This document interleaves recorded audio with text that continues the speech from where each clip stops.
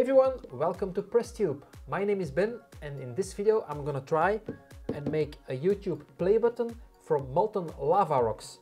This is the first time that I'm gonna cast some molten rocks and I'm not sure if it's gonna work. But hey, if you don't try, you don't know it.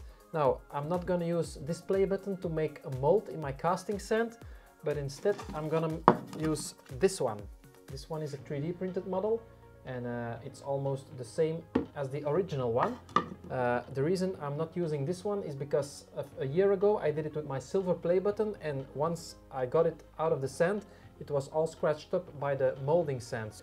And I'm not gonna use this one because I don't want any scratches on my golden play button. So instead I'm gonna use this one. Now I'm gonna show you the rocks that I'm going to melt. These are the rocks. These are our lava rocks. As you can see, they're normally used in a gas barbecue, but I'm gonna use them in my melting furnace, and I'm gonna melt them, and then I'm gonna pour them into casting sand with the mold of this play button. Okay guys, sit back, relax, and enjoy this video.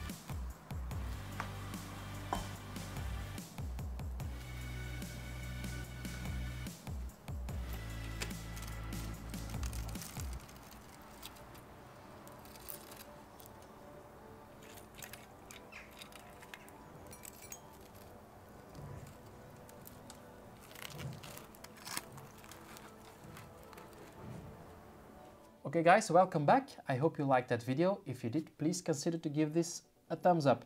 Now, this is the result, and as you saw in the video earlier, there's already a piece that has been broken off. This is very brittle, so if I hit it a little bit too hard, it will break into 1,000 pieces. So I'm now gonna pick it up from the workbench, and I hope it doesn't break. So yeah, so far so good. And I will show it to you a little bit closer. You can still see the play button sign in it, and yeah, this is the result.